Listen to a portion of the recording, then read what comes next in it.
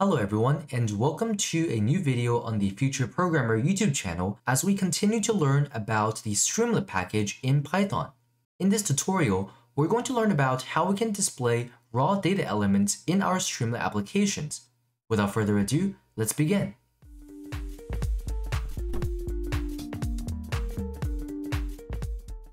As always, the first thing that we're going to do is run our Streamlit application in a web browser. As you can see here, I have my source code, and since I'm using the Sublime Text Code Editor, I can simply use the build system that comes with the Sublime Streamlit package. And now we can see our Streamlit application opened on the right side of my screen. And now we can begin writing our code for this tutorial. The first raw data element that we're going to talk about is JSON, or as it's referred to in Python, a dictionary, which is basically a collection of key value pairs. To start off, let's create a dictionary. So I'm going to write inventory, which is our variable name, is equal to, in curly braces, we have apple, which is our key, and a value of 10. So let's say we have 10 apples, and we have a total of, let's say, 4 computers, and we have a total of 39 books. How can we display a dictionary like this in a Streamlit application?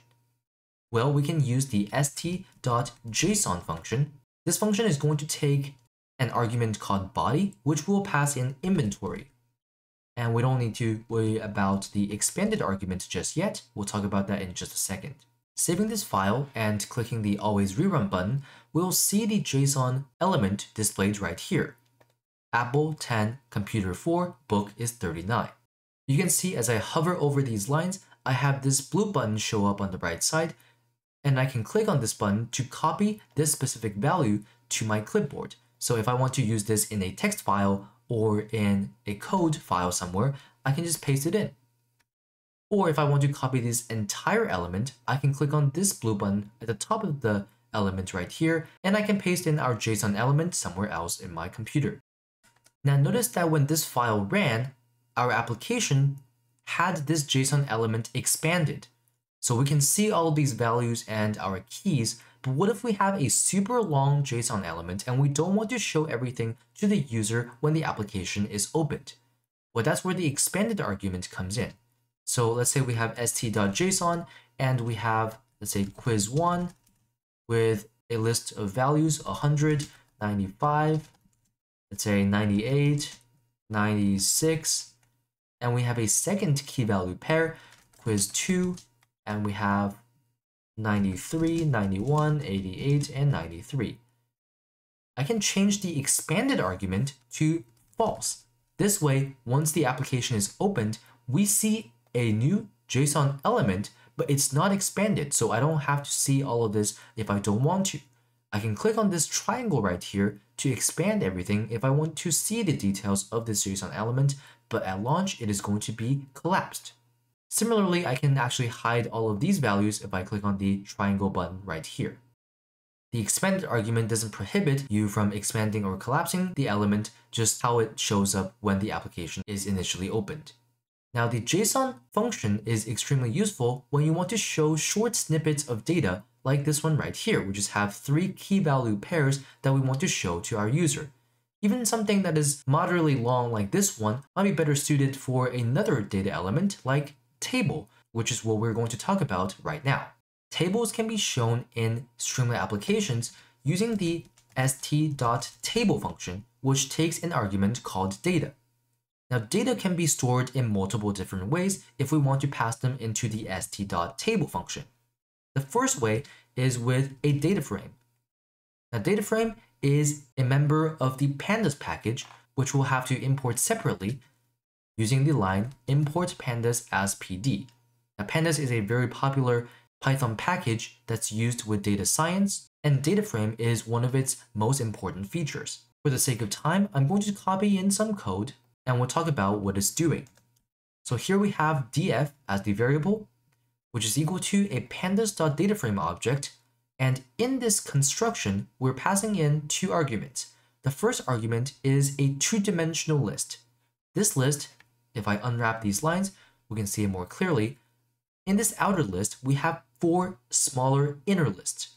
Each of these is going to represent a single row in our data frame object. The first row has Joe, 10, this string of numbers, and mathematics. This corresponds to the columns argument, so columns is equal to another list storing the values of name, grade, student ID, and favorite subject.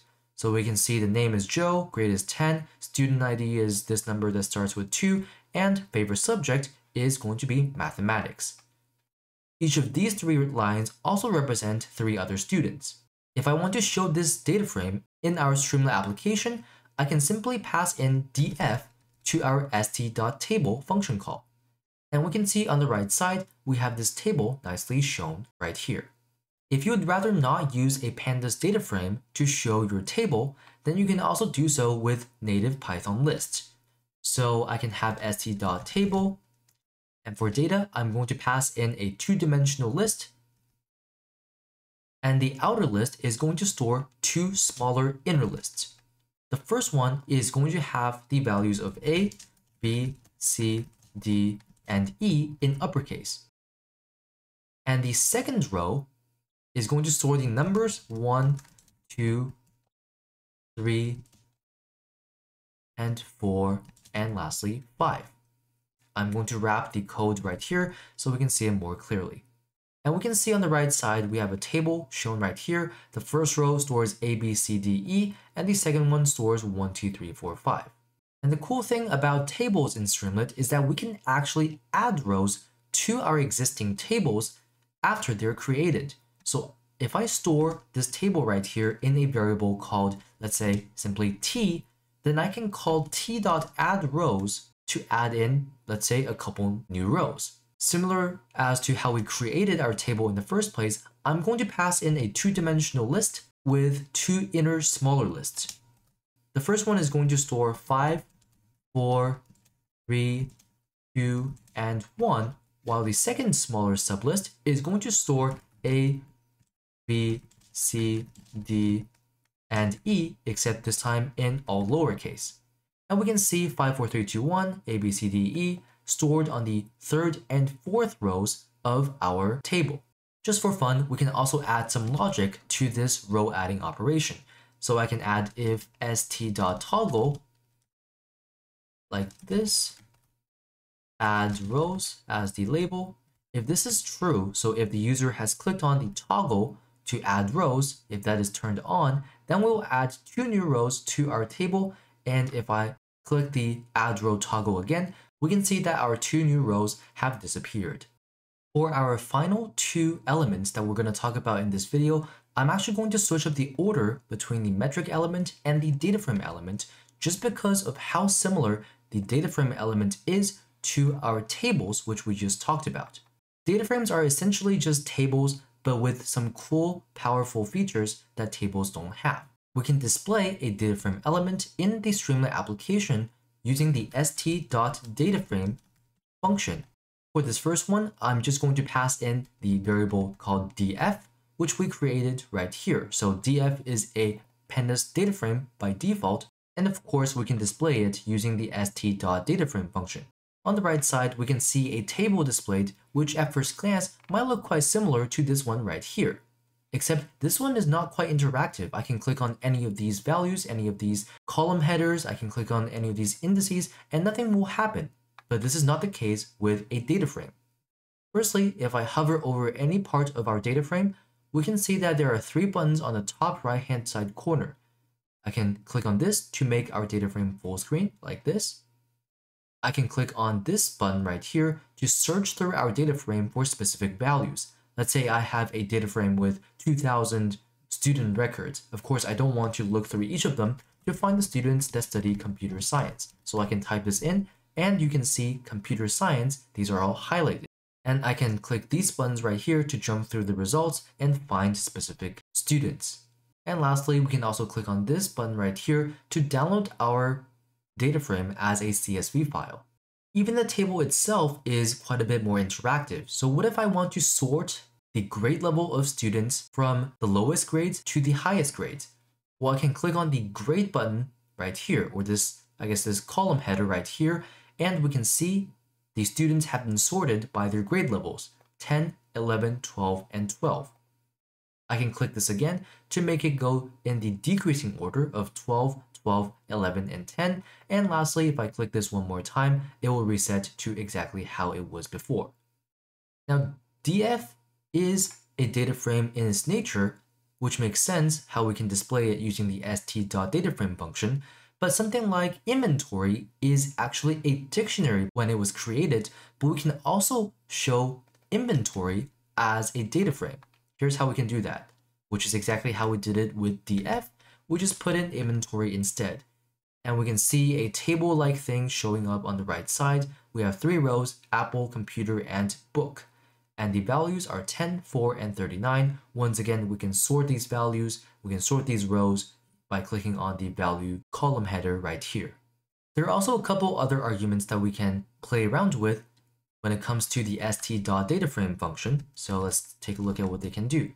So st.dataframe, let's just pass in a new list, 1, 2, 3, 4, and we can see value 1, 2, 3, 4 shown right here. Even a simple list will suffice when we pass it into st.dataframe. Streamlit knows how to handle that. We're not going to worry about width or height, but let's take a look at use container width. So if I put in st.checkbox just for fun, and we're going to put in use container width as the label, and we don't need to worry about the value parameter right there. And height index, we're going to do the same thing. So st.checkbox, and we're going to pass in height index like such. And we can now see 2 of these checkboxes shown right above our data frame. I can click on use container width to stretch our data frame horizontally so that it fits within the entire width of our container, which is in this case my entire window. I can click on the hide index checkbox to hide the first column, which is the index column of our data frame. I can also combine and match these 2 checkboxes in whatever way I would like to show the data frame that I would like to show. Now the last element that we're going to talk about in this video is the metric element, which we can show using st.metric. Now what is this used for, you ask? If you want to show a very important number on your Streamlit application, then metric is what you want to use. So for example, if I want to show the population of a city and it's one of the most important numbers in my Streamlit application, then I'll be using st.metric. So for label, I'll put in population. For value, let's put in 102,000, let's say 938. Delta is going to be the change that our metric has experienced. So let's say our population has increased by 19,209 when it became this number right here, then we can put this number as delta. And we'll talk about these parameters in just a second, so we won't worry about that for now. If I save this, we'll see population as the label. This is going to be the actual value, 102,938. And this is going to be our delta, our change. So this is a very clear and simple way to show to our users what a certain metric is and how it has changed. And of course, if you don't want to show the delta value, we can remove this altogether and we'll just see population is this specific number right here. Now, delta can also be negative. So let's take a look at how that would work. If I have, let's say, imports, and we set this at, let's say, 291, and just for fun, let's add in a unit of tons. So let's say this is the import in terms of how many tons of metal a certain state has imported or a certain country has imported. Then we can put this using a st.metric function call. Delta, let's put in something negative. So let's say negative 910 tons.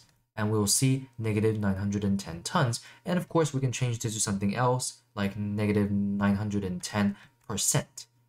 Notice that when the delta value is positive, the text and the arrow are both green.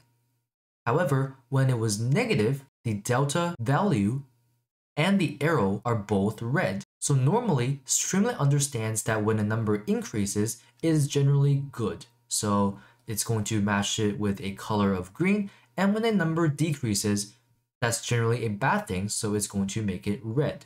However, there are some scenarios when that is not true. So for example, if we're trying to show the ranking of, let's say, a sports team, so st.metric, let's say team ranking, and our value is going to be 7. So we have a team that's ranked 7th in a country or in the world or something like that. And we have a delta of -3. So delta of -3 is going to mean that previously this team was ranked 10. And now, since it has decreased by 3, now it's ranked 7th. But however, if I save this file, we'll see that Streamlit is going to perceive that -3 is a bad thing. It is a decrease, so it's going to show this as red. But in rankings, the lower the number is, the better the team. In this case, a decrease of 3 is actually a good thing, so we want to show this as probably a green number. We can do this using delta color is equal to inverse, and we can see now our color has changed from red to green. And just for fun, we can also add in help, which is another argument that we can pass in. Let's put in the ranking of the team as our help argument. And we can see there's a question mark button that we can hover over next to the label that's going to say the ranking of the team. This isn't exactly a very helpful tip, but for your specific scenario, you can throw in something more detailed and more helpful to the user. Just to recap, this video is all about displaying raw data elements in our Streamlit applications. We talked about how we can use the st.json function to show JSON objects or dictionaries in our Streamlit apps that we can see on the right side right here. We also learned about how we can show tables using the st.table function and how we can add rows using the addRows method. Next, we talked about Dataframes and how we can show them using st.dataframe and how we can interact with the actual elements that we show in our Streamlit applications. Last but not least, we talked about metric elements, st.metric, and how we can use the different parameters like delta and delta color to change our metric elements to exactly how we want them to show. And that's it for this video about displaying raw data elements in Streamlit applications using Python. I hope you found this tutorial helpful. If you did, please consider subscribing to the Future Programmer YouTube channel down below. If you have any questions, feel free to ask them in the comments and I'll be more than happy to help you out. With that said, thank you very much for watching this tutorial and I hope to see you in more videos in the future. In the meanwhile, happy programming!